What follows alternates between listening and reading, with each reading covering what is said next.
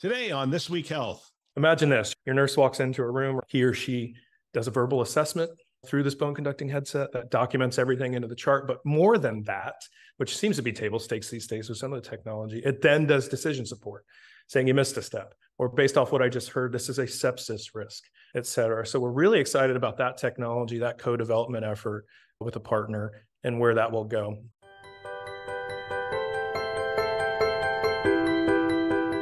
Welcome to Town Hall, a show hosted by leaders on the front lines with interviews of people making things happen in healthcare with technology.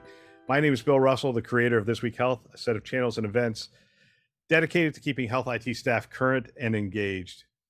We've been making podcasts that amplify great thinking to propel healthcare forward for over 5 years, and we want to thank our show sponsors who helped to make this happen: Armis, First Health Advisors, Meditech, Transcarent, and UPerform. We thank them for investing in our mission to develop the next generation of health leaders. Now, on to our show. Hello, I'm Sue Schade, principal at StarBridge Advisors and one of the hosts for the Town Hall show at This Week Health. Today, my guest is William Walders, Senior Vice President and Chief Information Officer at BayCare Health System in Florida. William has been there since April after serving as SVP and CIO for IDN operations at Health First the previous 4 years. I'm really looking forward to hearing about William's challenges and lessons transitioning to a new health system and what he and his team are currently focusing on. So welcome, William. Thanks, Sue. I'm super excited to be here. Great. This will be good. Let's start by having you briefly introduce yourself and tell us about BayCare Health.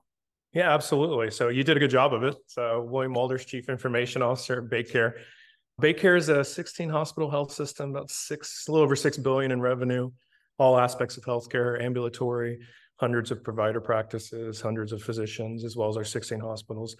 Growing, actually, adding a standalone children's hospital we just announced. I'm really excited about that and what that means to the community, as well as expanding into a new county, North Manatee County. Most people know Manatee is probably Sarasota, kind of the county just south of Tampa. So really excited about the growth at BayCare. We've been an entity or a health system now since the late 90s. Disparate hospitals came together, like I think many health systems do, and really proud of that tradition, that contribution to the community, and really being the largest health system in the region. So because of that, we get to do some amazing things. I'm sure we'll talk about some of those today. Great. How about telling us about some of your current priorities that you're working on? And I know you've only been there, 6 months? Yeah. And you've got your next year laid out pretty well. I do. So it's always a priority for me to be what I've always called being brilliant at the basics. I spent 22 years in the Navy, and it was a mantra we adopted in the Navy sometime in the early 2000s, and it just made sense. It made sense in all aspects of my life. I've got a 17-year-old son now. I would tell him 10 years ago to be brilliant at the basics, right? Show up on time, be courteous, be kind. And it's surprising, like when you think about it in that perspective, how important that really is, right? So from an IT perspective, we call it IS here, so I'll probably use those terms interchangeably. It's great customer service, keeping the systems up, patched, operational, secure, right? Those are the basic elements that really are the foundation of what good IT work is. So that is certainly priority. The best part, inheriting this IS shop from Tim Thompson, who's a well-established leader and CIO in our world, was probably the easiest transition I've ever made. I've always had to inherit something broken. When I took over Walter Reed, it was no secret. In fact, it was on the front page of the Washington Post at the time when I took over, around some of the issues it had. My prior employer as well came in there to fix the culture, fix sustainability operations. They had a significant issue prior to my arrival of downtimes that lasted multiple weeks, et cetera. So coming here, start being brilliant at the basics. We were there. So some of the other priorities we're looking to grow and grow smartly. BayCare has 560 days cash on hand. Last report I saw, which we get daily. And if you think about what that means, it gives us quite a war chest, right? Second most viable health system, according to JP Morgan and all the Fitch, Moody's, S&P. So with our new leadership, our new CEO coming in exactly a year ago, she wants to grow. She wants to spend some of that war chest smartly, smart growth, smart things around innovation. So that's why I'm here. And really doing assessment of what we had, where we're growing, has been part of this first 6 months. So you're going to see a lot of things from BayCare around the innovation front, focusing largely on a couple key themes: reducing the total cost of care, right? It's no secret that healthcare is getting more and more expensive. So we're looking at technologies to do exactly that, bend that cost curve, in particular around labor. A lot of people have been doing this, nursing labor, other labor, but getting folks to operate at the top of their license, reducing low value work. So a lot of themes there. A lot around data.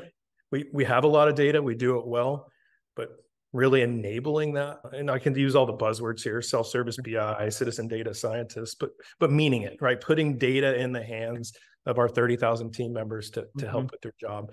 Not only does it do great things for those team members, but it frees up my staff from building simple dashboards 90% of their time and doing pivoting data. I joke, if I could get every director and above to know how to use a pivot table, I'd probably free up a significant portion of our IS team's time on building dashboards and manipulating some of those simple things. We'll get there, working on some data literacy, working on tools to now and enable that. And then the last thing is informatics. You'll have seen we just appointed for the first time a formal chief nursing information officer, really taking the informatics discipline to what it should be, growing that smartly. That'll be a common theme about smart growth. And then really leveraging the power of those informatics relationships with workflows, with productivity, with trust, faith, and transparency to our clinical partners, of which we have a great relationship today, but just further building on that. Excellent. I love your brilliant at the basics mantra. You said that came from the Navy days.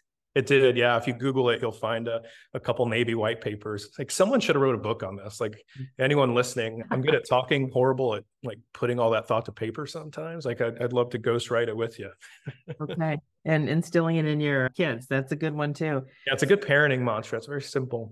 Yeah, I wanted to ask you about innovation and some of the areas that where you think you're pushing the envelope. So can you expand? You talked about one of the themes being reducing the total cost of care, and you talked some about the importance of technology. Any particular things in that area that you want to comment on? Yeah, I think a lot of the augmenting the nursing talent is table stakes these days. I'll talk about telenursing, virtual ICU. We've been doing that for decades, having command center construct to monitor that. We've never called it that. We've never celebrated it like a lot of folks do. So that helped during the labor crisis that occurred a couple of years ago, in particular with premium labor. It's no different now. So we're looking some simple things. Environmental services, we're putting technology in place to automate those processes where you would go into our cafeterias that would now be open 22 hours a day, vice 14, and just grab your food and leave. Right? Using technology to do that, to charge your either employee account, your badge, or your credit card. And in some of our communities, this cafeteria is the only, I shouldn't say the only place, but a common place folks come for meals, regardless of if they're a patient or guest of a patient. Other things around reducing low value work and everywhere, automating simple processes and technologies. We made a press release on it, so I can talk about it. Voice, AI, and I struggle with the term AI at times because my vacuum now says it's AI. 5 years ago, it said it had floor sensing technology. Today, it's AI because it has floor sensing technology. But true AI. You branded AI, right? Yeah, exactly. Yeah.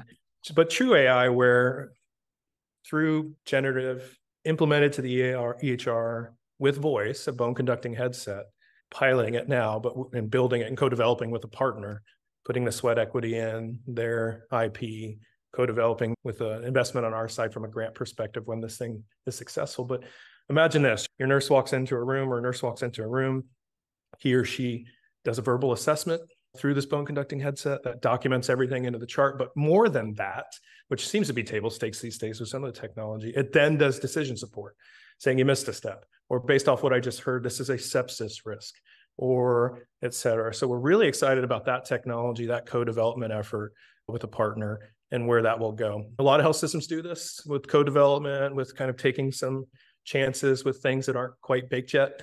That's where this one lies, but we're seeing some early indication and early partnership that this could be a game changer for us. So that's a good example.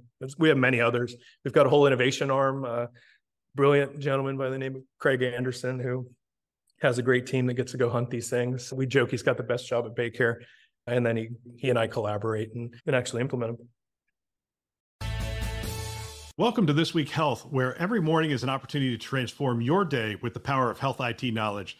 Dive into our diverse podcasts on Spotify or Apple Music, featuring shows like Today and Keynote, bringing you insights from the forefront of healthcare technology. But there's more. Our daily insight emails deliver the latest health IT news directly to your inbox, ensuring you're always one step ahead.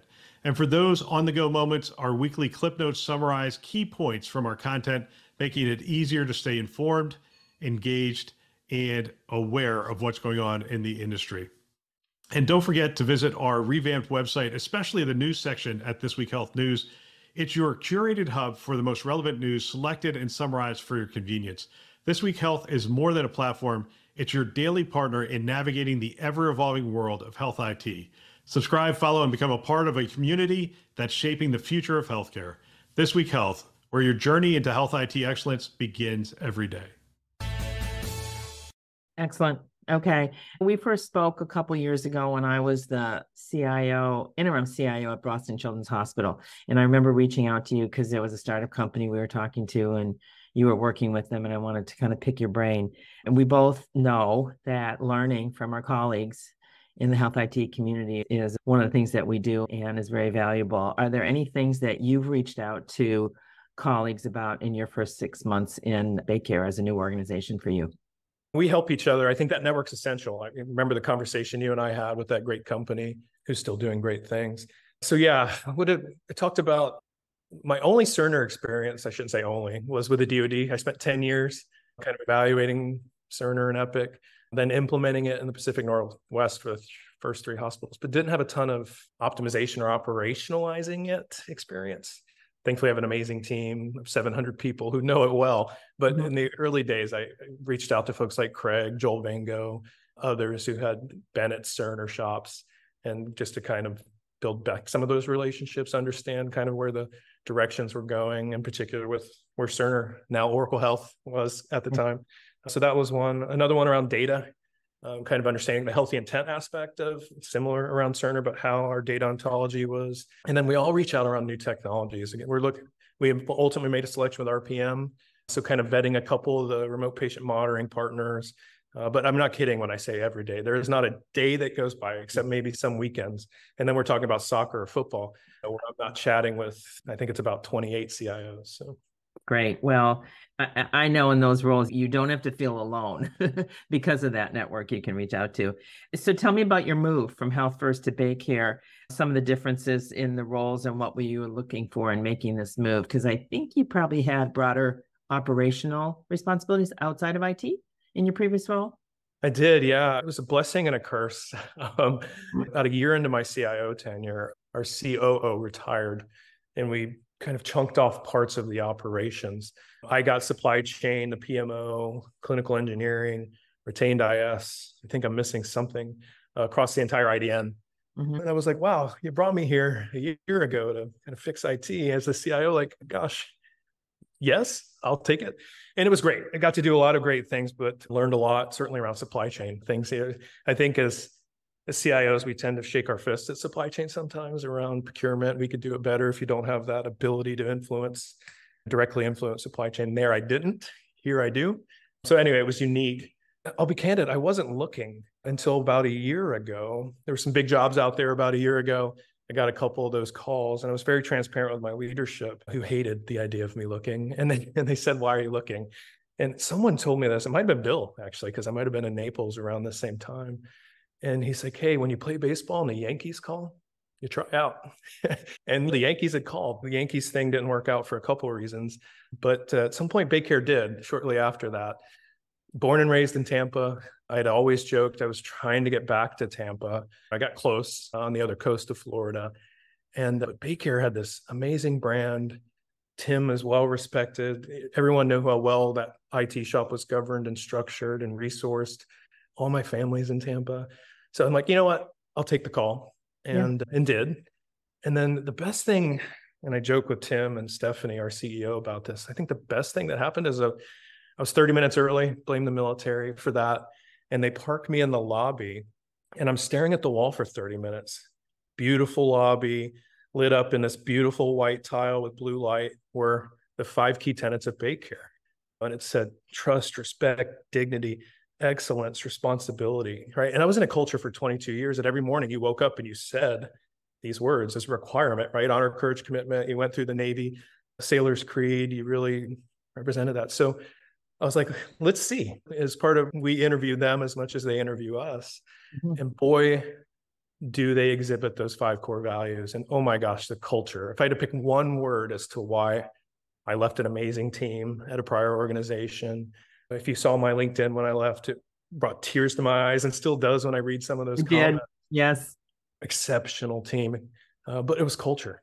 I could impact the culture I had at the IT team. In fact, that's why I was brought there. But the culture here is, and I'm reticent to say that for any of my Navy alum who are watching, but it surpasses my 22 years of naval culture where, you took a bullet for the guy or gal to your left and to your right. So I could talk for hours on it. I should write a white paper about it. And it's, you won't meet any of the 30,000 people at BayCare who don't say the exact same thing. So inspiring. Very inspiring. And you referenced the Navy a couple of times in those comments. Thank you for your service. I know you served, 22 years in the Navy? I did. It was an honor to serve. I 2 very different careers. I was a nuclear engineer for 8 years, doing electronics and fire control, weapons kind of stuff on a submarine. And then I crossed over with the remaining 14, doing the exact same job I do today, just at hospitals across the globe. Got it. So you've talked a little bit about that, the mantra, brilliant at the basics.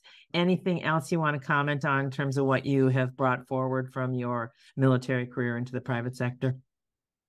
Yeah, I think a lot of folks have a hard time transitioning. In fact, I brought more private sector into the military career, I think, than I took vice versa. And I never forget interviewing, 6 years ago. And everybody said, how hard is it going to be to walk into an organization and not be able to bark orders at people and they just do it? And I joked, I was like, have you ever worked in the government? Like postal workers or government employees? And not to disparage postal workers or the IRS, right? There's a certain moniker around government employees. I had 300 government employees who were a collective bargaining unit. If I barked orders at them, I'd have been in trouble. And so I have a lot of veterans, but I don't, besides being brilliant at the basics, and I'll continue to say that, but the courtesy, showing up on time, being on time for meetings, valuing other people's time. Those are some of the foundational elements I think you learn in corporate culture, and that's mirrored. The best thing that happened to me shortly into my transitioning to military health was meeting a bunch of military veterans, like the Drex DeFords of the world, the Rusty Yeagers, who told me that, hey, it's no different. Come with us. We will help you be better at your military job by taking traditional commercial or civilian, we'd call it, methodologies into your hospitals. And those hospitals were run no different. And that was the hardest culture shock. I was on a submarine, deployed 90% of the time. And when I was home, a third of that time you always spent on the submarine. I was not taking that level of commitment to the hospital I was now. I was like, hey, we go home at 4 o'clock, right? And I'd be there till 9. And everybody's like, are you crazy? So anyway, I think I answered your question in a garrulous way in regards to just similar but different and all good, right? The diversity, the variety. Just before this, I spoke to we had 12 new folks, and about every 2 weeks we have an IS orientation meeting. It was so amazing to see the diversity. About a third were veterans, a third were from other countries. It's just so great to see that. So I think that's the other thing now that I think about it, is diversity. I was a Florida boy in a big town in Florida, but for 22 years, I had no control for the most part of who were my peers, who my boss was. And I went all over the world. I lived in 3 continents, Japan, Spain, other places. And you really get exposed to a lot in a short period of time, a lot from a work career perspective, but a lot from a people and culture perspective, which I think allows you to be a better team member with your staff and really empathize and understand different perspectives. Great. And it sounds like you hire a lot of veterans, and I would encourage our peers to do the same. Yeah, we hire a lot of, I don't single out veterans, we hire a lot of diversity. Yeah. I think it came up. I think more people are reluctant veterans. I don't start with that by any means. And I mentioned it this morning as part of my bio, and others did. I don't know that others would have, but yeah, I appreciate the perspective and gratitude. Great. Last question for you. And you might say AI, you might say something else, but what technology are you keeping an eye on that you think will have more of an impact on healthcare in 5 years than it's having today? Yeah, in 5 years, gosh. No one can predict 5 years, right? Yeah, there's a quote, and I love that, we underestimate what happens in the next 5 years, but overestimate what's going to happen in 2. That's a good one. I love answering this question with the following. It's not a technology, it's adoption of technology, right? So I asked this question, and I did a panel a couple nights ago, and I don't know that I was asked this question, but something similar. And I asked in a room, a couple hundred people, I said, who uses telehealth, this device, to see their doctor. And I think folks lied to me because about half the room raised their hand. But if you look at the statistics, it's around 25% use it for primary care and anywhere between 10 and 16% for secondary. And I'm like, this is the problem. Like, we've got all this technology. No one is using it, right? We complain about access to care, but I can get you a doctor right now on BayCare anywhere. Or you can call and I'll get you one in 3 weeks. And for whatever reason, we've got this desire to want to drive for 20 minutes, park, sit in a waiting room for 30 minutes, reading 3-year-old magazines for the doctor to see us. So I think adoption of technology is what I'd love to answer there. It is no secret and surprise that generative AI is a spectrum. Assistive AI, or augmented intelligence, is what I'd love for AI to stand for, right? The ability for, and I hate AI, I hate and love AI, as I mentioned earlier, but the ability for some tool, we'll call it AI, to augment our intelligence and our day-to-day interaction. If that's me with email and spreadsheets and PowerPoint, building those for me, augmenting them, getting them close, and then I tune them. If it's for a physician to make better clinical decision support in healthcare, if it's for a nurse to do some of the things I told you about around documentation, around improving workflows, it's a no-brainer. That is going to be the thing. There's a lot of, again, there's brilliant the basics things that have to occur. How about we adopt it? How about we are literate in it, right? Advocacy, literacy. How about we have the foundational elements to do it? Infrastructure, data, right? All these things are fed by data. If you don't have the data fabric in place, if you're not grounding these tools in something that is known, good, reliable, that you believe in, those are the things we need to do in the next 5 years to make sure that prediction comes true. So. Great answer. I'd love to follow up on some of the things you just said, but I think we're at time. Is there anything else that you want to highlight before we close? Oh, I think I covered it. I mean, super excited to be here. It's the best job I've ever had, and that's hard to say, knowing my history, knowing a lot of the people I've had an opportunity to serve with and work with. BayCare is not the quietest, largest health system it once was. Under new leadership, with some changes, you're going to hear a lot more exciting things from us. I encourage all of you to follow us on LinkedIn, to engage with us and our other leaders in the organization. You're going to see a lot of great things come from BayCare. Excellent. It sounds like more than just the honeymoon period, William. Yeah, no, I somehow fell in love, got engaged. Honeymoon is over. We're now at kind of 20, 30-year anniversary, I feel like, but now it's good. Okay, great. Well, thanks so much for talking to me today. It's been a pleasure. Absolutely, Sue. Always a pleasure. I love this show. I love hearing what workers and leaders on the front lines are doing. And we want to thank our hosts who continue to support the community by developing this great content. If you want to support This Week Health, the best way to do that is to let someone else know that you are listening to the show and clue them into it. We have 2 channels, This Week Health Conference and This Week Health Newsroom. You can check them out today, and you can find them wherever you listen to podcasts. You can also find them on our website, thisweekhealth.com, and subscribe there as well. We also want to thank our show partners, Armis, First Health Advisors, Meditech, Transcarent, and YouPerform, for investing in our mission to develop the next generation of health leaders. Thanks for listening. That's all for now.